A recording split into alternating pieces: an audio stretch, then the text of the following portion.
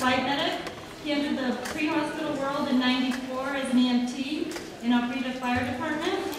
After moving to Phoenix, he graduated from a paramedic school in April of '97. He worked at Southwest Ambulance over the East Valley and here in Mount Graham until 2000.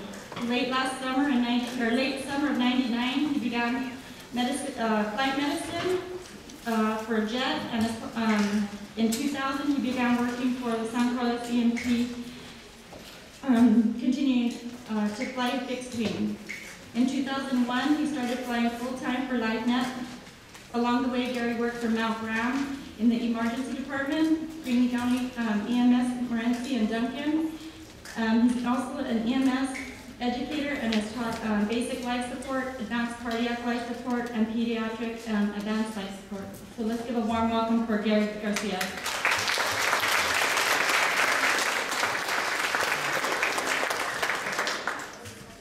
Hi everybody. We want to continue on what Randy to start this morning with distributed shock. This is where we're going to get into distributed shock specifically, and then later on Randy will talk about cardiogenic shock and hypotonic shock. And there's actually one other shock I want to kind of touch on a little bit, and that's obstructive shock. Is this better? Hi. I'm sorry. Yay. Anyway, wow, I can really hear me now. Okay, so anyway, distributed shock. What is distributed shock? Anybody?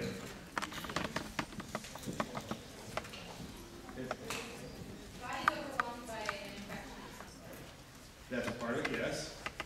I'm sorry? No. Basically, distributed shock, here's the definition of distributed shock, is a result of excessive vasodilation and impaired distribution of blood flow. So basically what it is you have the same amount of fluid running through your veins, it's just your veins are a lot bigger. And therefore, the blood's not reaching the vital organs like it's supposed to. There's also known as widespread vasodilation. There's been some thoughts that it's a form of relative hypovolemia. And with that vasodilation comes inadequate tissue perfusion. Three causes I'm going to talk about today when it comes to distributed shock is septic SIRS, which is systemic inflammatory response syndrome.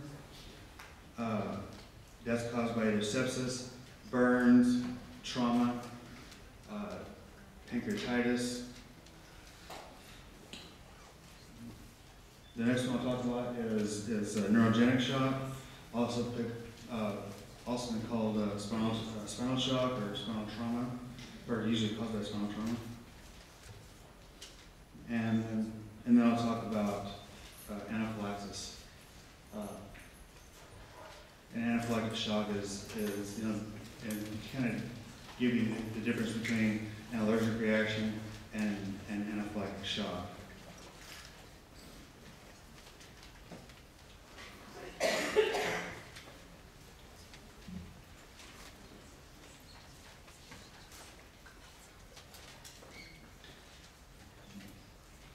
Okay, septic shock is a serious condition that occurs when an overwhelming infection leads to life-threatening low blood pressure.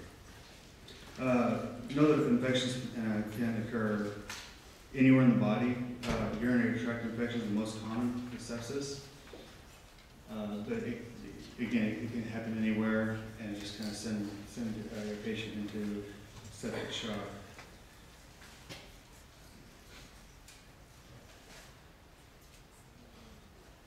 Occurs most often very young, very old, or patients who have other illnesses, like you have more than just one when illness is going on, when it's basically when your immune system's at its lowest point.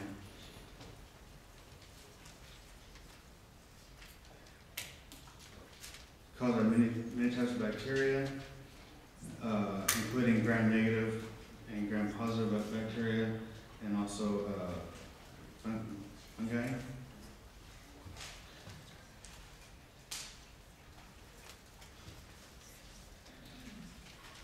The body produces a strong inflammatory response. Toxins, inflammation may contribute to the organ damage, and that's the combination we're going to talk about here in just a minute. When it comes to sepsis, sepsis is probably one of the leading causes of shock around besides hypovolemia. Sepsis is estimated in 300 to 500,000 patients annually in the U.S. and the estimated mortality rate for septic shock is about 45%. And obviously that mortality rate depends on patient's age, their health condition, or overall health, the cause of the infection, why they got sick in the first place, and how many organs have failed. And then also, it also depends on how fast we get the treatment started and how aggressive we are with that treatment.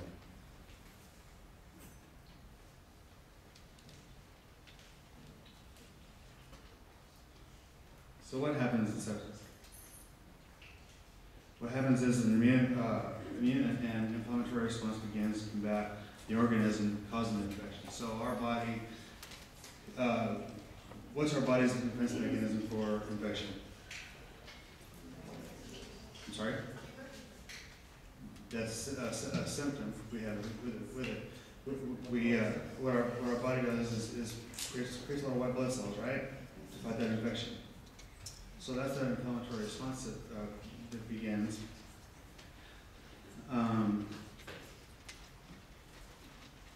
Body releases multiple chemicals in the bloodstream, including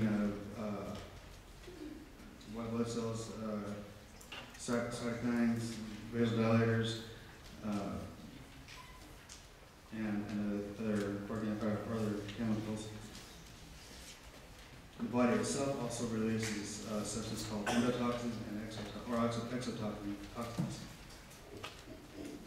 which further harm the body or tissue, or organ and tissue.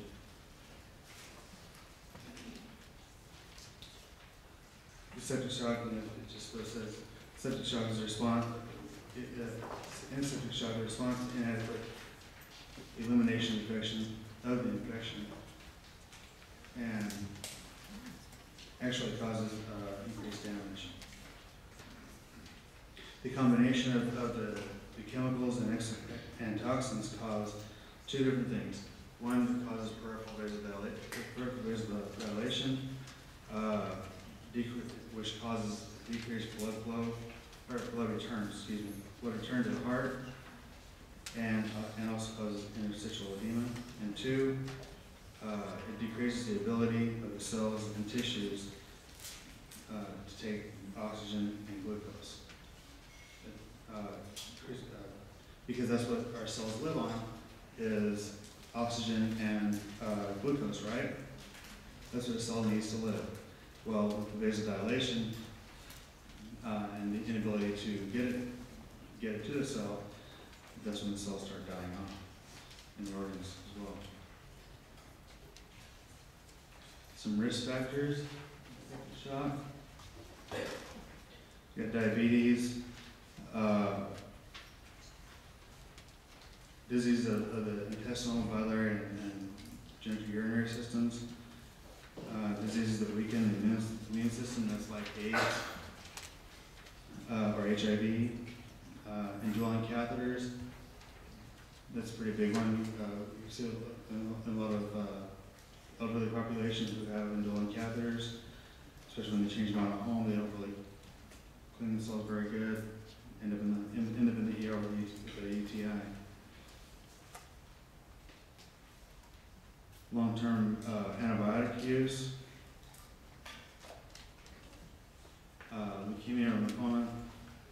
key there is they're already immunosuppressed, and so they're more susceptible to sepsis and septic shock.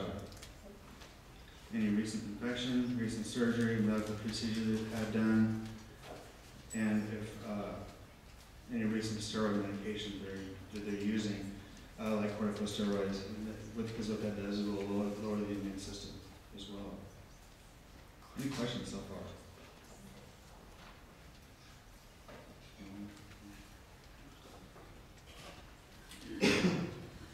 What we look for in septic shock, and how we're going to is also going to determine how we treat the patient. The patient may present with cold extremities. Their temperature may be very high, very low. Usually we look for sepsis, look for a temperature that's lower than 96.4 or anything greater than 100.4. We'll define as sepsis. Patients may be lightheaded. They're going to have low blood pressure, especially while standing. And that's one of the key things is if you have a patient that's laying in bed and their blood pressure is so-so, stand them up, see if they're orthostatic. If they're orthostatic, their blood pressure will drop. So you get lightheaded, dizzy. The heart rate will increase as well. They already may complain of palpitations or rapid heart rate. They might be maybe lethargic or confused. And on the other side of that, they might also be restless or agitated.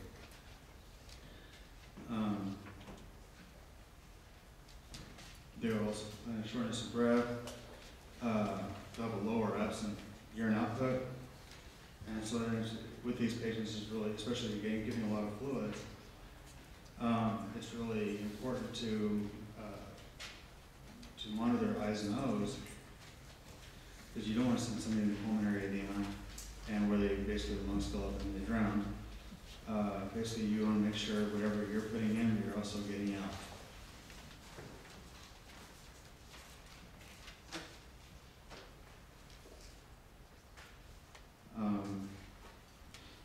And also have either rash or discoloration of the skin. When it comes to the heart rate and blood pressure stuff, an increased workload on the heart tries harder and harder to get oxygen and glucose to those cells. And it does that by increasing heart rate and contractility. That's why you'll see the implanted palpitations and you'll see the rapid heart rate.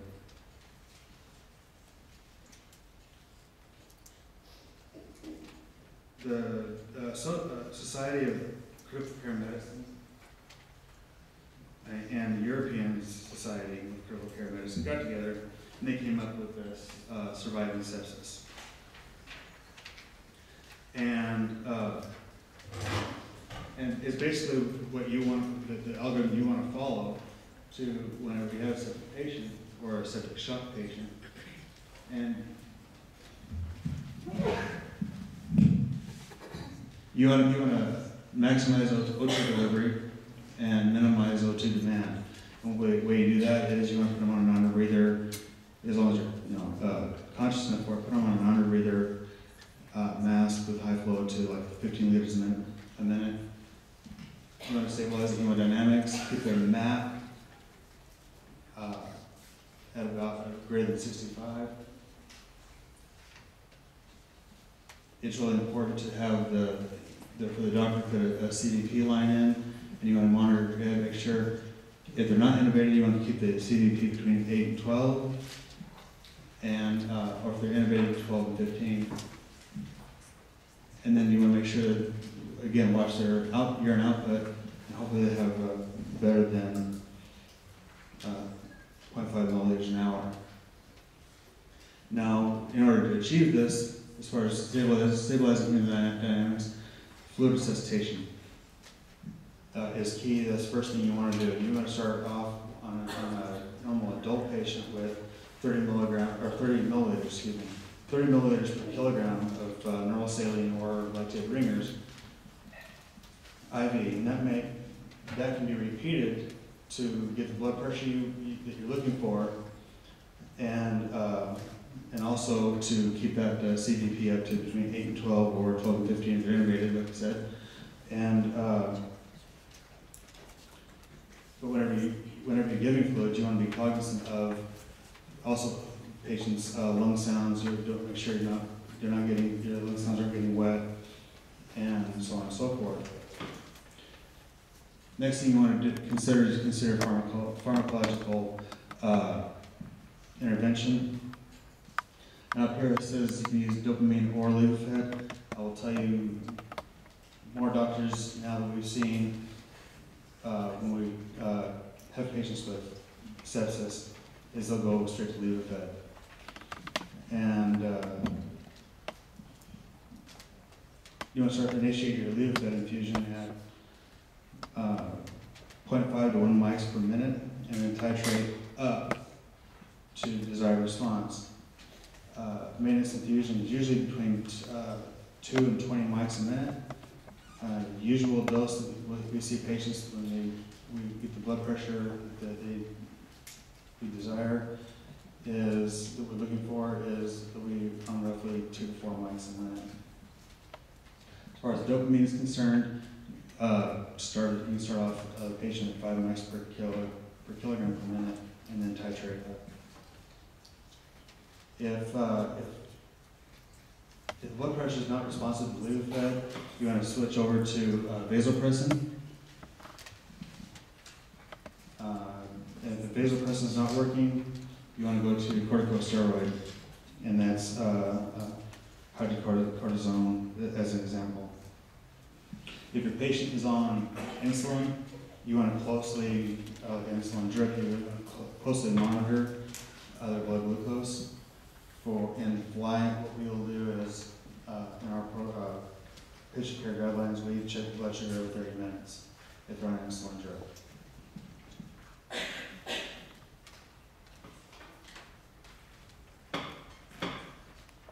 Any questions about sepsis?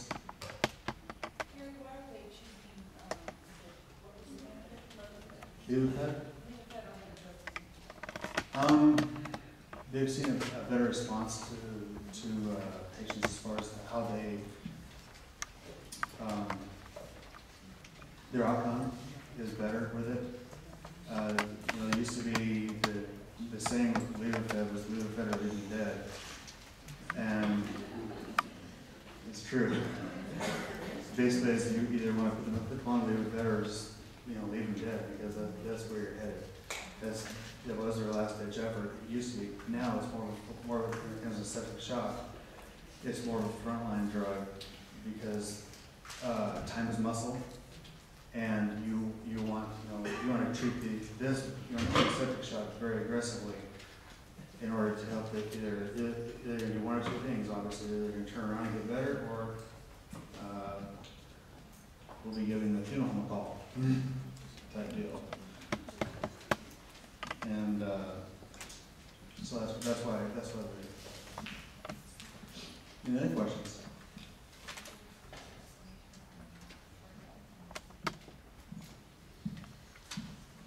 I'll try. A map. The map pertains to your blood pressure. Fortunately for me, and unfortunately for me at the same time, on my phone, I have this little app. I plug in the blood pressure, and it gives me what the map is. What the map is basically it's a generalized number that's in between the systolic and diastolic number. For layman's terms, there is a formula for that. I believe it's. I don't even want to tell you because I don't want to say it wrong.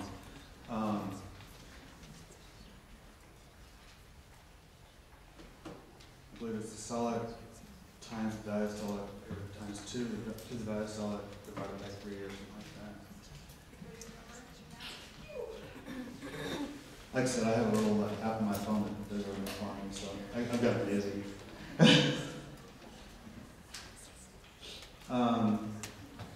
And CVP, there's a whole different one for that, and again, I have an app on my phone that does that for me too. So I'm sorry I couldn't do that. And know that normal CVP is between 8 and 12. You'll read some literature where it says 10 or below.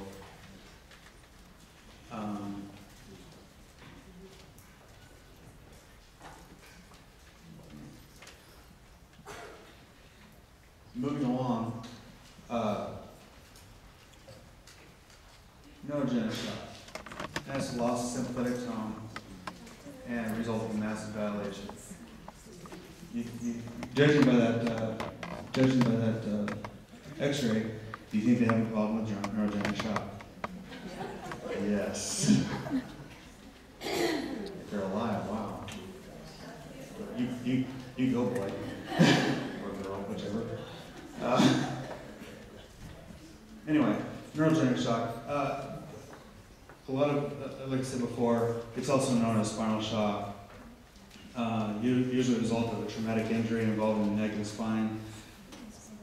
Unfortunately, in my career, what I've seen with neurogenic shock is a proverbial 17, 18, 19-year-old guy that has had a few too many, and he jumped off a cliff into water and didn't realize the water was only about a foot deep. And he smacked his head, broke his neck, and we went to call him, we responded, and I watched him sober up like it was no tomorrow. Two, unfortunately he didn't have any feelings from the neck down, and but I watched his blood pressures, and I just kind of watched him go in this neurogenic shock, and we got on him really quick. We got on him with the fluids, and we got him and everything, and actually about a year later, working in the ER, one of the ambulances, brought this same patient in, and the medic told me, he goes, "Man, I'm really sorry, I brought you this guy's kind of a handful of a train wreck." And I said, "No, you don't understand. This guy I picked up a year ago, he wasn't moving anything, and he's moving his legs now. That's awesome." It means, hopefully, on one hand, maybe I helped make a difference. Or the team I was with helped make a difference, and that's an awesome feeling. So what happens in neurogenic shock? Like I said, it's massive widespread vasodilation because of an insult to the spinal column. On the arterial side, you get decreased peripheral vascular resistance. On the venous side, you get decreased venous return because of that vasodilation, right? Which decreases the stroke volume, which also reduces cardiac output, and thus decreasing tissue perfusion.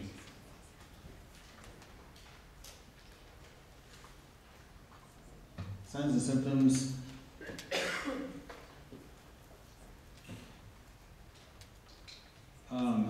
Pain and tenderness. You think, and then you also see paralysis there. You think, if they're paralyzed, how do they feel? Where the pain and tenderness comes from is the point of the injury, where like they have neck pain and you can feel it back there. They may or may not have deformity in the neck. And sometimes we can, or most of them we can't palpate it. Unless it's a total obvious dissect or insult like that one X-ray you just saw. You may see some soft tissue injury, obviously paralysis below the insult point. You're going to see low blood pressure. You'll be bradycardic because they don't have that drive anymore. As far as respiration, there may be diaphragmatic respirations or shallow. There's not a lot of air movement. You'll see a loss of bowel or bladder control. They're going to complain of difficulty breathing. And then for guys like Parkinson's.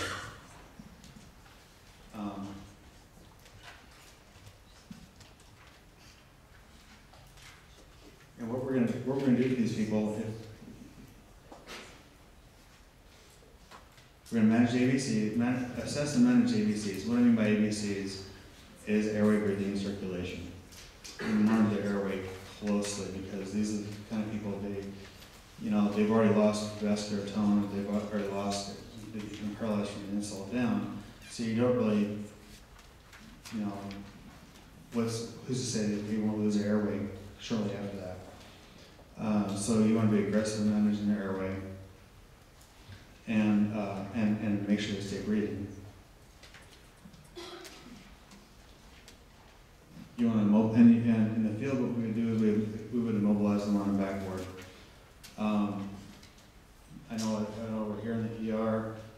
If a patient shows up in a personal vehicle, like somebody drove them to the hospital, and they're presenting these kinds of signs and symptoms, we're going to put them on a backboard there too as well. So, and then take X-rays and go from there. You want to treat the blood pressure. Treat blood pressure with fluids, lots and lots of fluids. Again, 30 milliliters per kilogram. So, you know, basically to give you an idea of how much that is, in a 90 kilogram patient, you're going to give 2,700 cc's of fluid in one bolus.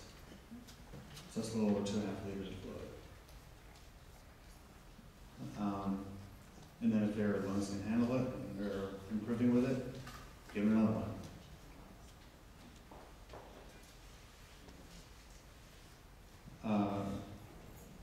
If the patient's blood pressure is not responding to fluids, that's when you want to consider dopamine or Levophed.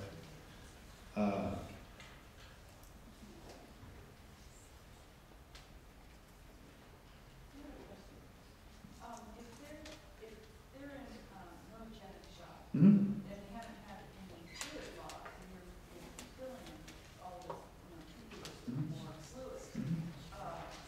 Is that going to back up around their lungs? Hopefully they pay it out. Because remember, yeah, they haven't lost any fluid at all. It's their veins aren't vasodilated so much. They have hypovolemia because of it.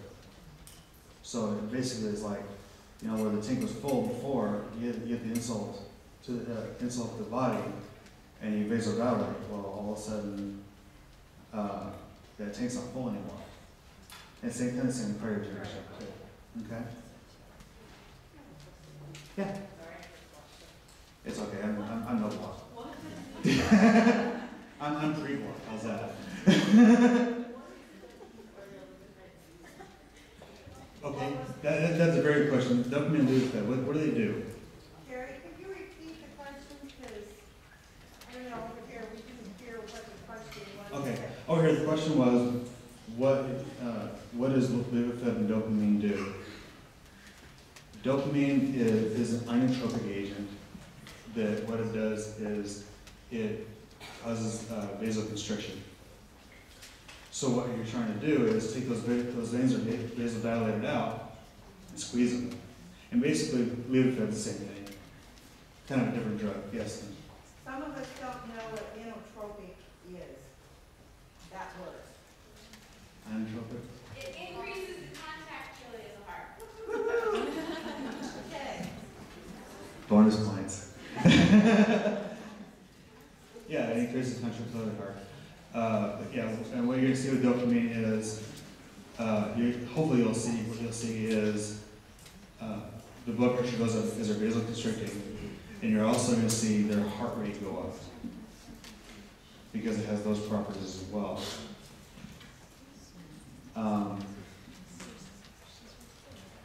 And then Levophed, basically the same thing. I can't remember what class it's from, but what it does, vasoconstricts. I'm sorry? Yeah, noradrenaline. It vasoconstricts and to help keep that blood pressure. Now, if the patient continues to have significant hypotension, and what I mean by significant hypotension is a blood pressure, systolic blood pressure, of less than 90, and after you've administered 4 liters of fluid, you want to consider a phenylephrine drug. Phenylephrine.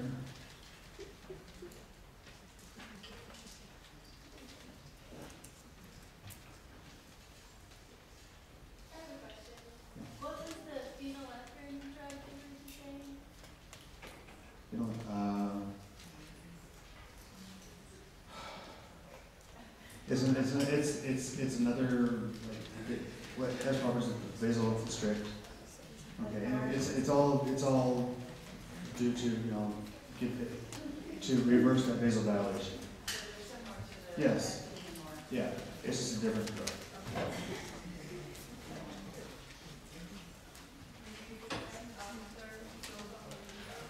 I'm sorry? Yeah, and you want to use that after the dopamine relief effect.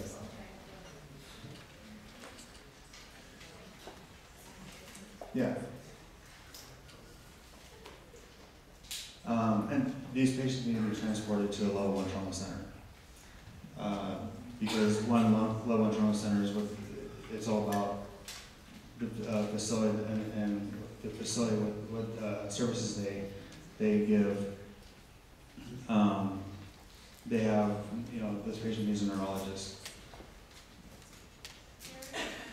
Can you help define what is the difference between like a level 1, level 2 trauma centers?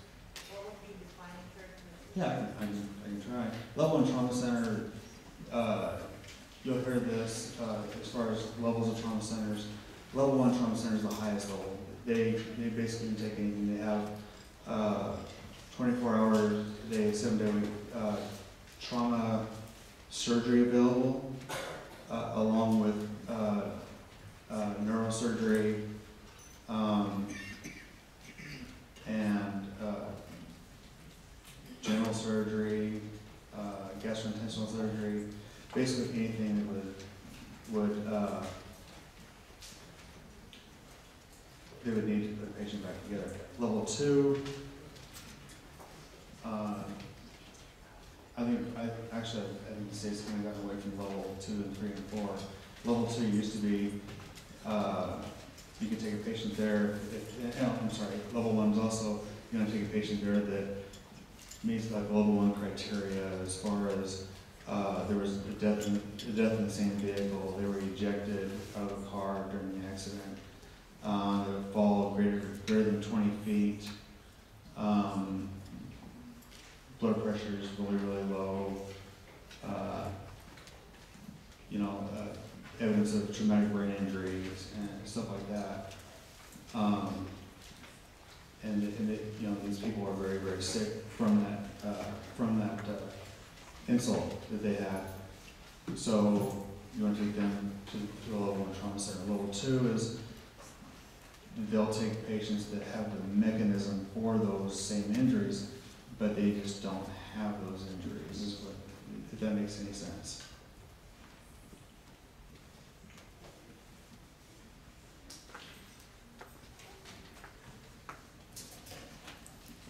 Any questions? Any more questions on neurogenic shock?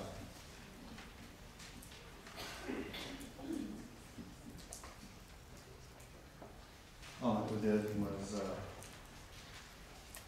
on neurogenic shock. After check and treat temperatures, these patients have lost the ability to regulate their body temperature. So you want to keep them as close to normal as you can.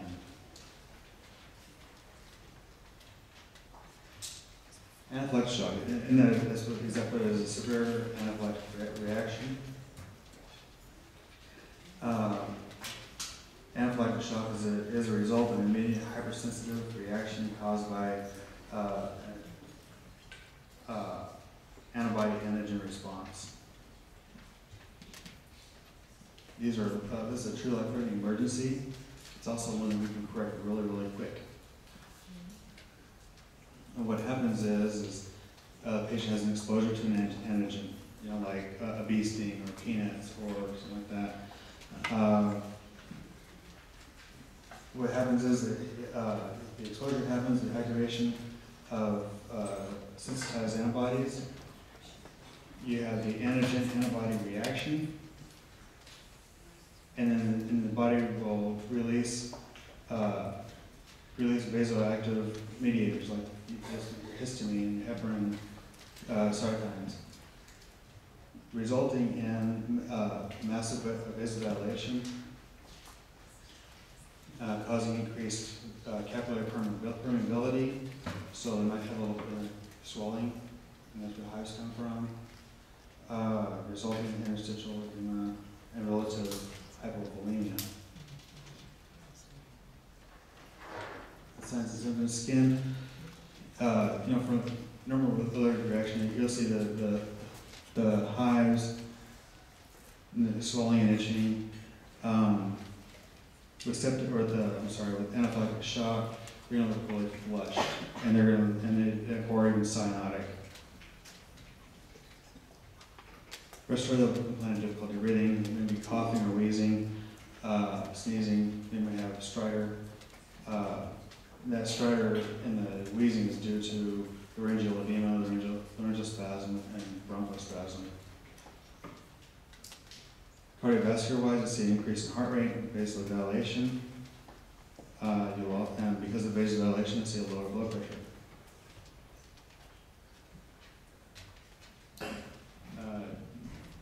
Patient may complain of nausea, vomiting, diarrhea, have some abdominal cramping. Nervous system, you'll have a headache or dizziness, lightheadedness. The biggest difference between anaphylactic shock and allergic reaction is an allergic reaction kind of comes on gradually. And anaphylactic shock comes on real quick and has an onset of about 30 to 60 seconds. So does that kind of determine whether they're having an allergic reaction, how fast and how severe? The question is does that determine how fast, if it's an allergic reaction or Or whether it's an allergic reaction and yeah, exactly. And that's determination whether it's anaphylactic shock or just an allergic reaction. And I don't want to sound like just an allergic reaction, because the allergic reaction can lead to an anaphylactic shock depending on the person. Common antigens, food. People have allergies to milk, eggs, fish, shellfish. Strawberry, citrus, and chocolate. Diagnostic agents. You have people, in nursing, people say, "I'm allergic to dye," contrast dye for the CTs. Biologic agents, blood components, insulin, vaccines. Environmental, patients, people, pollens are in the air, molds, animal hair. When it comes to drugs or pharmaceuticals, if you have people, I'm allergic to penicillin, I'm allergic to morphine, I'm allergic to whatever their allergy is. And then venomous like bee stings, snakes, spiders, fire ants, stuff like that.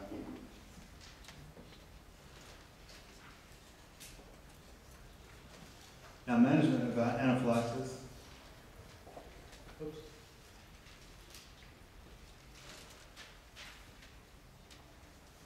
Management of anaphylaxis, we're going to aggressively assess and manage the ABCs. You really want to protect the airway. Airway can close off due to the swelling and the edema. You're going to provide high flow oxygen via a breather. If your patient is hypoventilating or apneic, you want to initiate ventilatory assistance, meaning you're going to get your bag valve mask out and start breathing for them. I have heard that canisters are moving away from using the OPAs. Did I say that right? Mm-hmm. The OPAs rather and using the bags because that is less common. Is that true? I have heard that. The question is EMTs moving away from using OPAs when they use a bag valve mask to ventilate patients. I have not personally heard that. In my response to that, I would say if a patient's sized right on an OPA, there's less trauma. I've heard it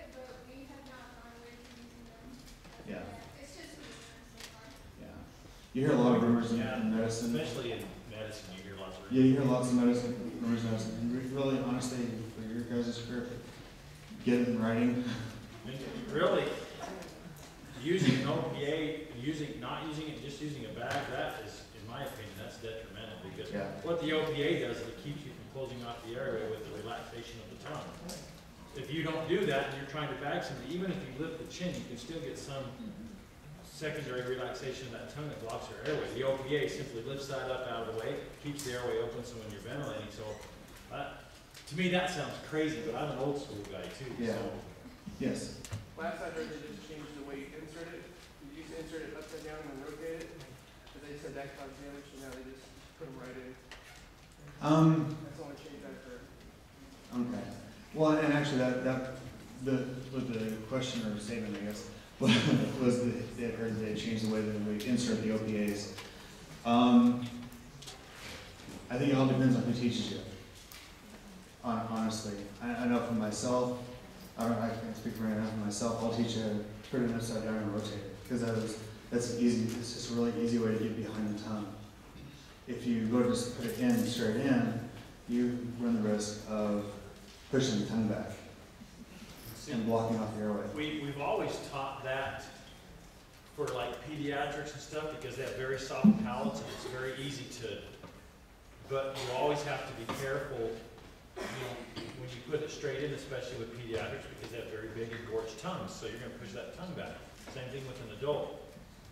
It's very easy to push that tongue back and block the airway, but if you're dropping an OPA and not paying attention, you can push that tongue back, think that the OPA is sitting right, and it's not, and you're not going to ventilate. So, like I said, I'm like Gary, I'm very old school. Something works, why change it? I never had a problem with that. So I'd have to see literature or explanation as to why we don't rotate it in adults anymore. I don't know. And that's why I say get it really in writing. Yeah. Because, you may say, well, be careful of the grapevine. We changed our way of doing this. We're going to do it this way instead. And you hear that from coworkers or your managers or whatever, and then all of a sudden, in a couple months, they're like, why are you doing it that way? Who told you that? Well, Sally over here told me we're doing it this way. Oh, well, she told you it's wrong. And you'll find the longer you're in medicine, you can get 5 providers in one room and have 5 different opinions on how to do something. Oh, yeah. You can never get. You never get a straight, you never get a straight answer. That's we're practicing medicine, right? I've had patients tell me, well, don't practice on me to get it right. Okay. So anyway, manage it airway. If you can manage airway BLS wise, and that's with either just oxygen or using a bag valve mask with an OPA, great. If you can get an OPA in, that means they don't have a gag reflex anymore, and maybe they didn't have one in the beginning. Who knows? But an old school general rule of thumb was that if they accepted an OPA, we're intubating. Because that means they lost their gag, and the potential for them to lose their airway increased right there. Medications, you want to consider epinephrine as a primary drug. It used to be we gave epinephrine. It was the dose of epi was epi 1 to 1,000 concentration was 0.3 to 0.5 sub Q. They changed that to 0.3 to 0.5 milligrams IM, because they found going IM as opposed to sub Q, it worked faster. And also those EpiPens. You guys know what those EpiPens look like? Whenever a patient uses them, I don't know if you've ever seen one that's been discharged or not. They're long needles, really long needles. And when a patient uses them, they go right there in the thigh, and that's probably the best place to go. And that's where the patient picks up. Will pick it up faster. You go in the thigh, and it's a deep IM injection. Other medications to consider.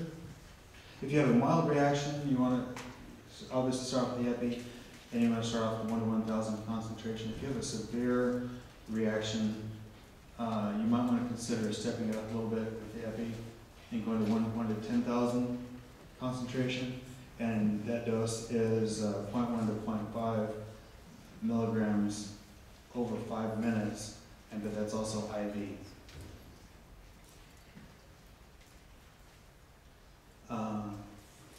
And you only want to do that dose right there if the patient is experiencing severe life-threatening reaction or shows signs of shock. And signs of shock are the hypervolemia, rapid heart rate. For the fluid bolus, I'm sorry, other than this, consider if you're wheezing, you want to consider giving albuterol 2.5 milligrams and 3 cc's and being nebulized, or the small volume nebulizer. You want to consider giving Benadryl 25 to 50 milligrams IV or deep IM every 6 hours. And then give them a dose of salbutamol, 125 milligrams. And then for adults, you want to give ranitidine or Zantac, is the name for it. And you're probably thinking, who all knows what Zantac is? H2 blocker. Yeah, so you're going to block that histamine. With epi or Benadryl, you're blocking H1, and Zantac is blocking H2.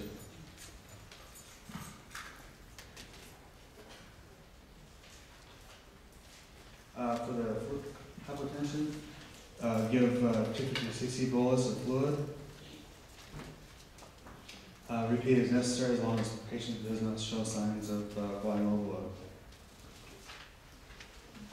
If hypotension doesn't respond to your fluids, you might want to consider starting an epinephrine drip. And that infusion rate is starts off at 2 to 10 mics a minute. Any questions on the anaphylaxis?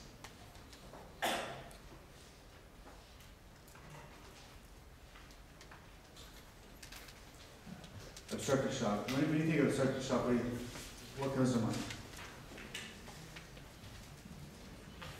Now, we're talking about vasodilation and tissue's not confusing because it's not getting the blood to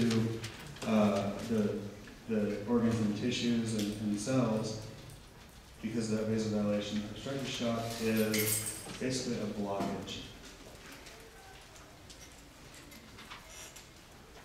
Result interference in blood flow throughout the cardiovascular system.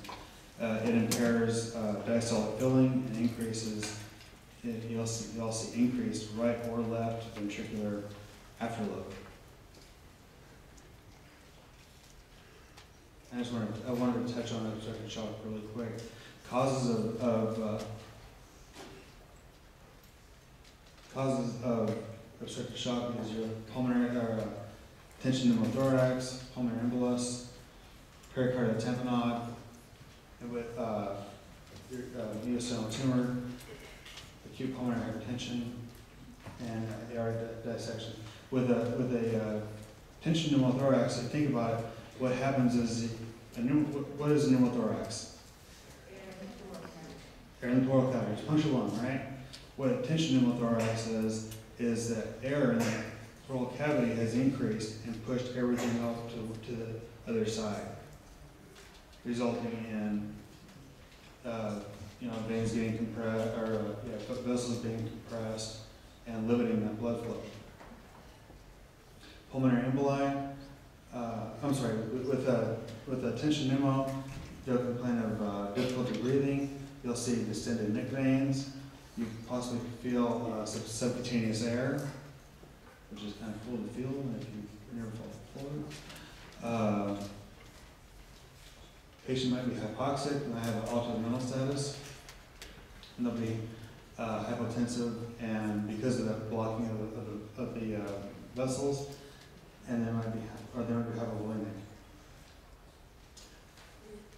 Pulmonary emboli is a blockage. Is a blockage in the vessels itself, Patient may complain of difficulty breathing. You'll hear diminished lung sounds on one side or the other, whichever side it's on. And they may complain of pain. Pericardial tamponade is what happened there is the sac that's surrounding the heart, the pericardium, becomes full of fluid. Patients who complain of difficulty breathing, they might be cyanotic. You'll see JVD, that your neck veins will be distended because you're not getting good return back to your heart. Because of the sac filling fluid, if you listen to lung sounds,